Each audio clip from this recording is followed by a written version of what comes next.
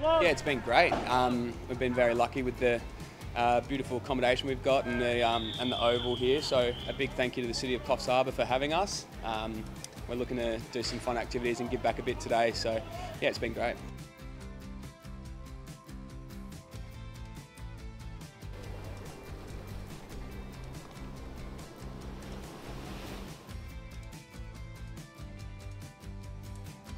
Well, just tell us about the last hour here at the Botanic Gardens. Yeah, it's been great.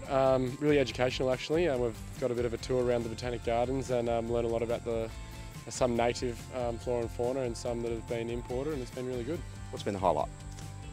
The highlight was probably just the end. We had to sniff and guess a certain leaf, and Chatty pinpointed it, and it was something that had been used in a strepsil, which was some lemon myrtle. I was a bit surprised with how big this place was. Were you a bit surprised when you got the tour? Yeah, I was a bit surprised. I was also a bit surprised about how much rainforest was able to grow in 40 odd years. We were shown some photos of when it was first planted and to what it is now. It's pretty incredible.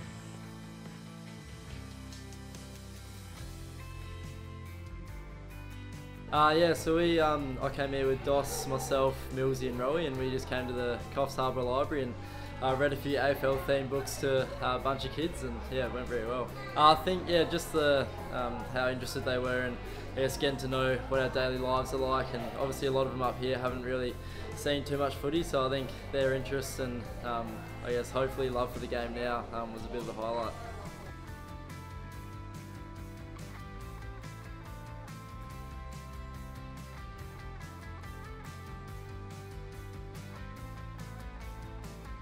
It's always nice when they're excited to have us here, and it's amazing to obviously give back, and it makes you want to give back more and spend a lot of time with them. And if we can teach them a couple of things, that's important. But I think the main things that we put a smile on their face and just show them, I guess, the love for the game and where they can potentially get to if they put their heart to it.